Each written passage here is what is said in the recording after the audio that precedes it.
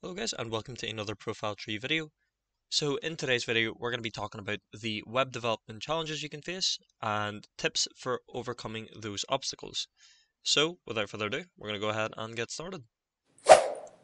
So just to get started, web development is the process of creating websites and web applications for the internet. It involves a range of tasks that's including web design, front-end and back-end development, database management, and server configuration. We'll talk more detail about the web design, front end and back end development. That's more to do with the UI UX design as well as some of the software programs that you can use for front end and back end development.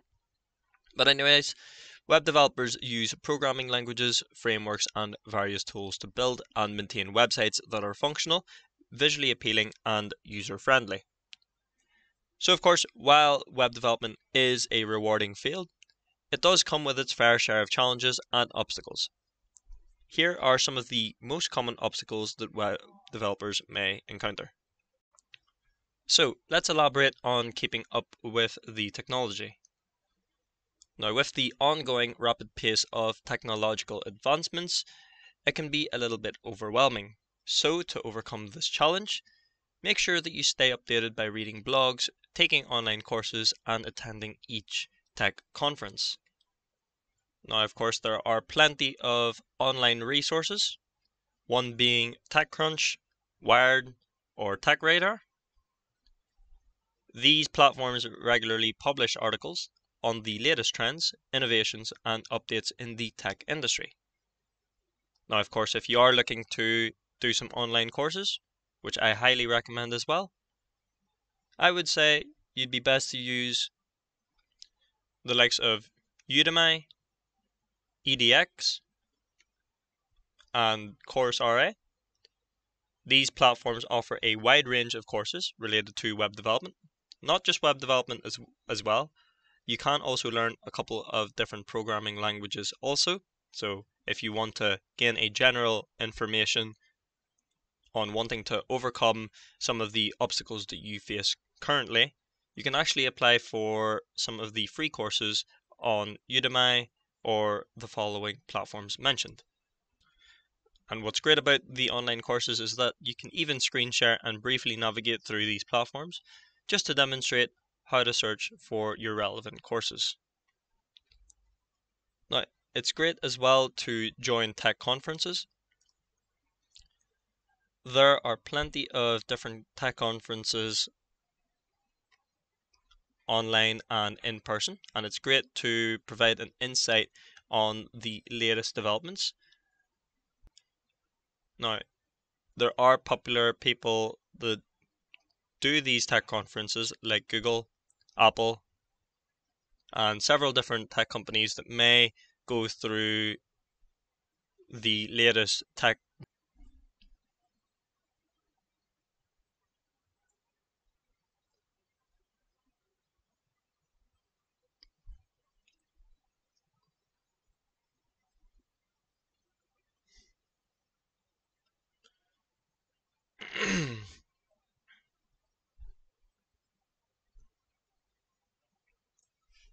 Now, other ways to keep up with the technology as well is to attend tech conferences. Now, there's a vast amount of latest developments that are covered by big companies like Google. You even have Apple, WWDC as well, and they do a load of different conferences based on the current technology that's being used for web development, especially to make things easier for web developers as well to create some tools. So we all know there are different types of plugins as well that we can use, and even Chrome extensions that can help us along the way during web development. So that's why it's key to attend these conferences just to get a clear understanding of what the latest technologies are at this current date. Next up is social media. So the likes of Twitter, Instagram, Facebook, there's a community there that can help you. And you've also got different influencers, industry leaders, and companies on social media that can provide real-time updates and insights of the latest technologies. Now, of course, other areas for keeping up with technologies, you've got podcasts and webinars. That's also great. It's fairly related to social media itself.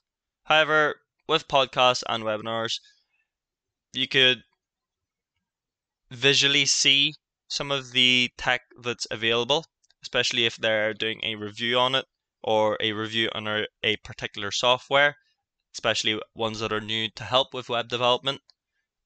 However, if you don't really want to view a podcast via video or a webinar on video as well,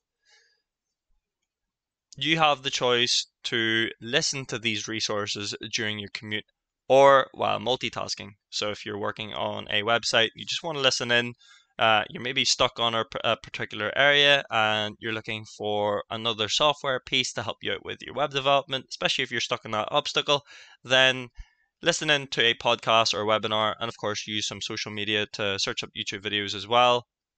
There are plenty of different options in keeping up with the technology to avoid these obstacles.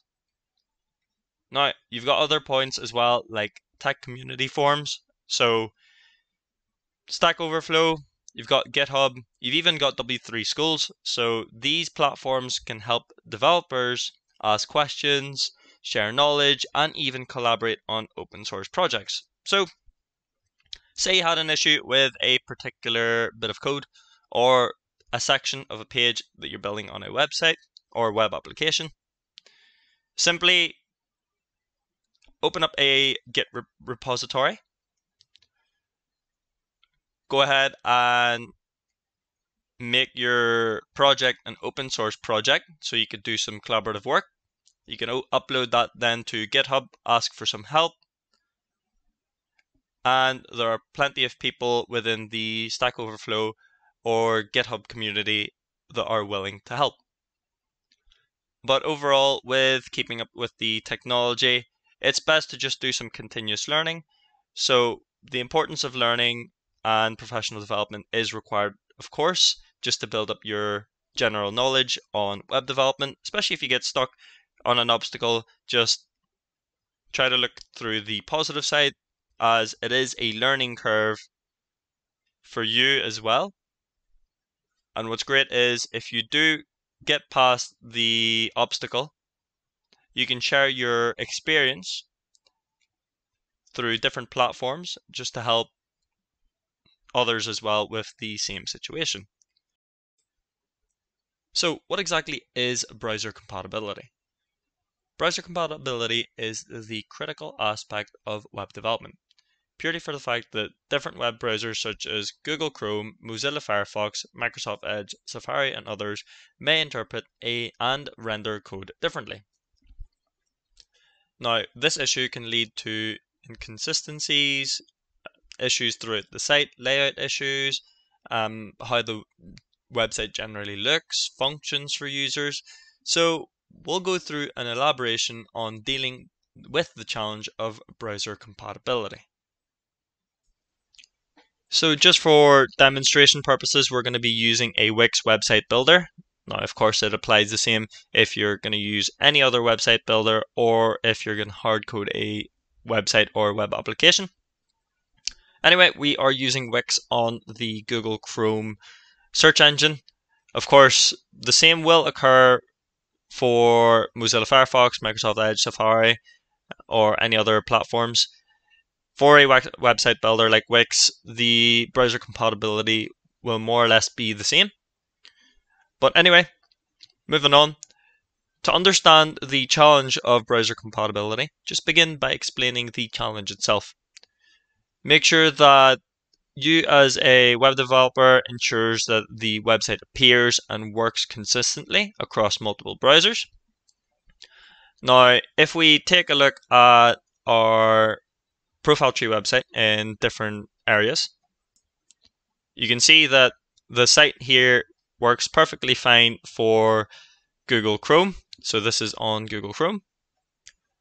Now for this one, the setting is slightly different, but this is Mozilla Firefox. You can see that it's a little bit wider, however, it still is the same layout as you can see. It's just a little bit wider on the screen. And this is on Microsoft Edge, so the compatibility for the entire website is working perfectly fine, and we're happy with how it looks. So that's what you need to do, just basically see if it's consistent through multiple browsers. Sometimes it could change, however, that's when you start looking at your code or your layout just to see if it works perfectly fine. Check your margins, check your padding. Now, the importance of cross-browser compatibility. So, of course, there is a diverse user base, and multiple different users may have different browser preferences. So, you have to ensure as a web developer that you provide consistent experience regardless of the browser chosen. And other factors that you need to consider as well is the browser testing tools. Now, there's plenty of browser testing tools to be used out there, like Browser Stack, cross-browser testing, and Lambda test. That's the sort of ones that you can use. And jumping back onto the Wix site itself. So the reason why I want to explain what browser compatibility looks like with Wix, it's just easier to showcase it. So you can see here that we have a desktop version, a tablet version, and a mobile version. Now, if I shrink this down, you can see that majority of the actual elements shrink with the screen. So as soon as I shrink it down, you can see that the images move just to accommodate the actual changes. You can see how it's changing there. However, it's not changing the actual font size. So that is what makes a compatible or browser compatible type site. And you also are checking the responsive design as well. So if I take a look at that on the tablet version, and if I shrink that as well, you can see that it's still perfectly fine within those sizes. Mobile version, of course, there's multiple different sizing of mobile. You can see the responsive design still works. So it's best to always test this. You can just double check the layout, of course, if you are using a website builder. Also, what I would recommend is to really use the browser dev tools. Reason being is with these platforms, like Google as well, have Chrome extensions, and you can use these Chrome extensions when you are coding. So here we have VS Code on the browser, and still works the same as using Visual Studio Code. You can inspect elements, you can view the console for error messages, you can still modify CSS or JavaScript in real time, of course. It's all here, and you can troubleshoot and debug issues specific to certain browsers. So this would be a good platform to use as well. So you can see that this is still Wix. See the documentation there. Got a source code for the backend. So these are all backend stuff. Now, if you did have, of course, extensions, you can use these extensions for it as well. So if, of course, you have like a color wheel here, which helps you find out the hex code for things. So quite a few handy Chrome extensions to use while you are coding on the browser. So moving on, next up is the best practices for coding. So with the browser compatibility, you have to ensure that you do provide the best practices for coding. So you do have web standards like HTML5, CSS3, and you'd be best using the specific coding languages that are used for other websites, or the most commonly used languages. You have the likes as well for CSS frameworks and libraries. CSS frameworks like Bootstrap and CSS libraries like normalize.css help standardize styles and improve compatibility across browsers, and these frameworks often come with built-in solutions for cross-browser issues anyway. So that's why it's great to have the best practices for coding. Now, on top of this as well, it's great to learn about the vendor prefixes. So you have the likes of WebKit, Moz, MS, and O, and of course these are the sort of prefixes in CSS that you can use to ensure that there's compatibility for CSS3 properties in different browsers. And if you do as well struggle with older browsers, then you can use polyfills or JavaScript libraries that provide functionality for HTML5 and CSS. And overall, once you have completed the overall understanding for browser compatibility, the best thing to do is always to test. So you've got the testing strategy. So that's systematic testing. That may include just checking different browsers to test, checking the performance of the responsive design as well, and documenting issues and solutions. Now, just to show as well on our profile tree website, if you just go to the inspect tool for each of the browser, just check how it's doing. Now we have Lighthouse for this version, where we can check the performance and audit the actual site itself. So we'll have a look at what it comes up with in terms of the mobile version for profile tree. So let's have a look. Now with the audit, it doesn't take that long. It just takes around a minute or two. So once this is fully filed a report, you can see that we have a 58 performance, accessibility as well as 92, which is great. That's what we want to see, especially for browser compatibility. Best practices, which is 95. So that's more or less to do with our code, to see if we reduced our code, we're able to fix some of the issues that have been told through Lighthouse.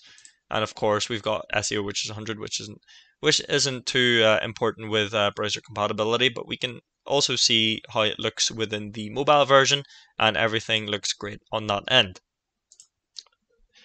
But of course, once you have created the website and you've tested to see that it's browser compatible, it's best as well to also do continuous testing. So just be sure that you do ongoing testing, monitor it as well. Especially if there are new browser versions that are released, it's best to just double check whether the site hasn't got any layout issues.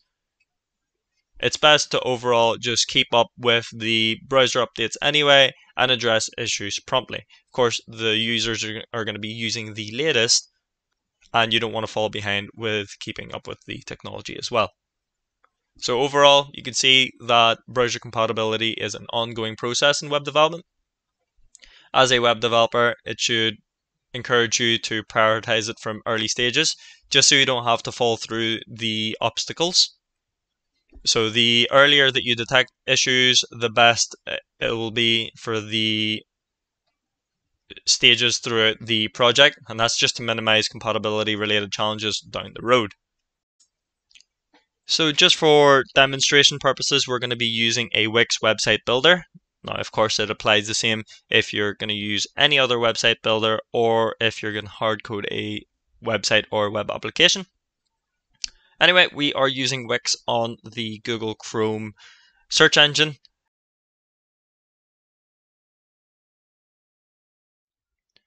So what exactly is security concerns?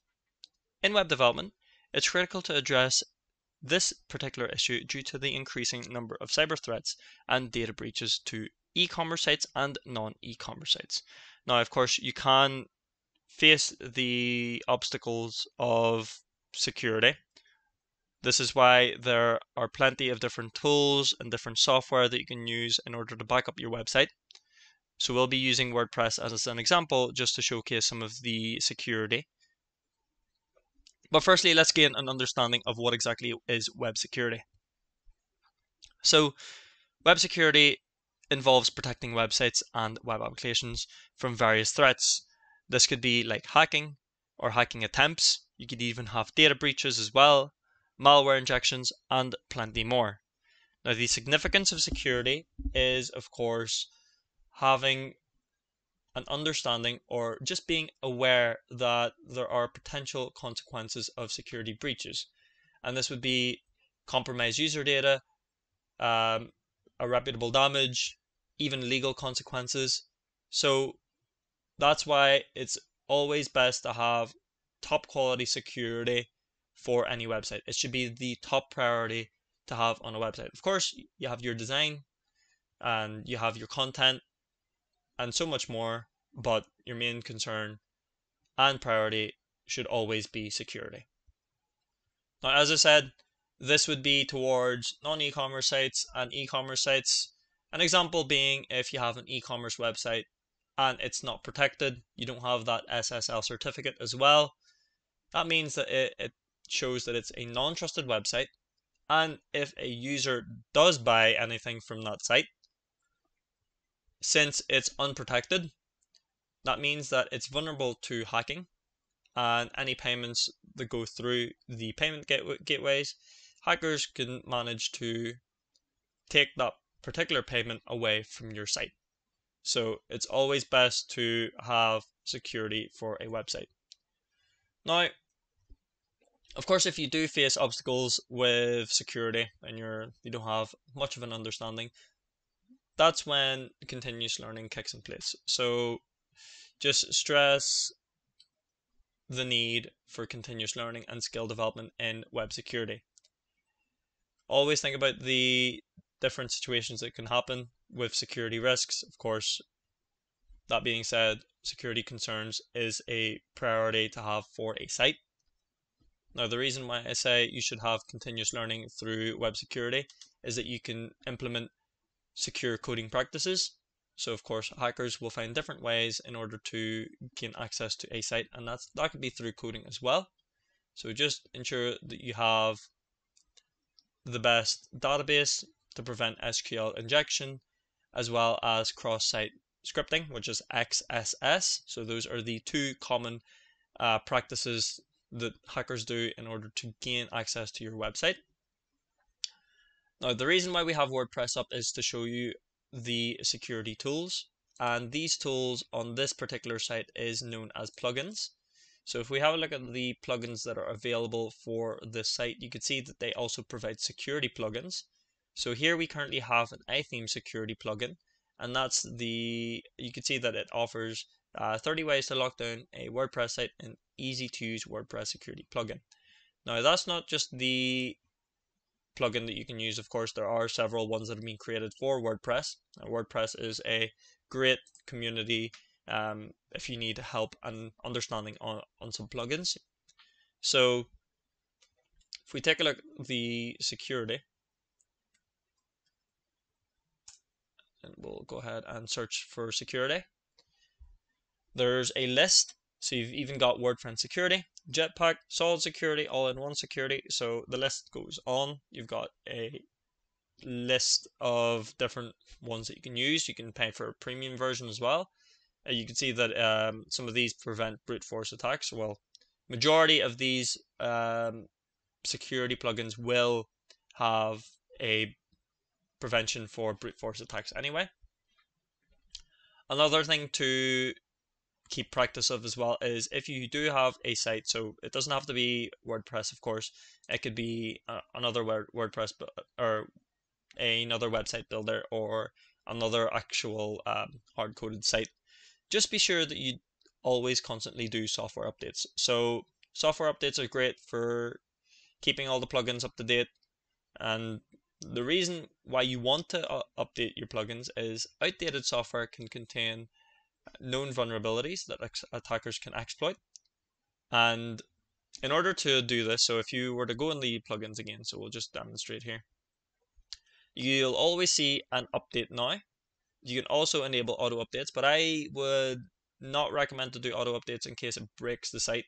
So the best thing to do is, so just to prevent that obstacle, just disable auto updates and just make sure that you have the just an update now.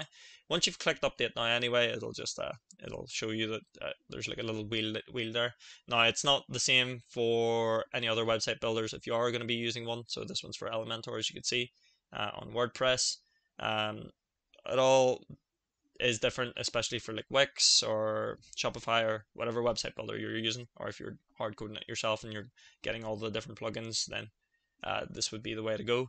But yes, it's always best to just keep the software updated, and just to prevent the vulnerabilities that the attackers can exploit.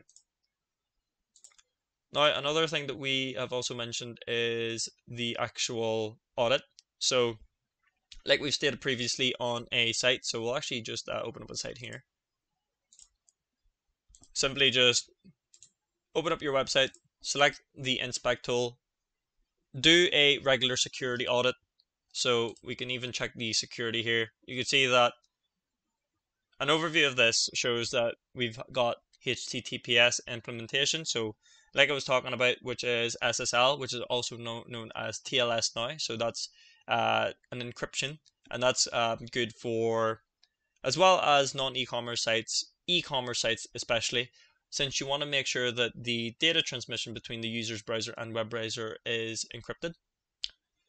There are several ways to obtain SSL certificates anyway. You can do it through Cloudflare or Flywheel or any other security websites that offer it. So you can see for this one, we do have a valid HTTPS. But anyway, with the regular security audit, go ahead and select on Lighthouse and just see how the actual site is performing, as well as checking the security.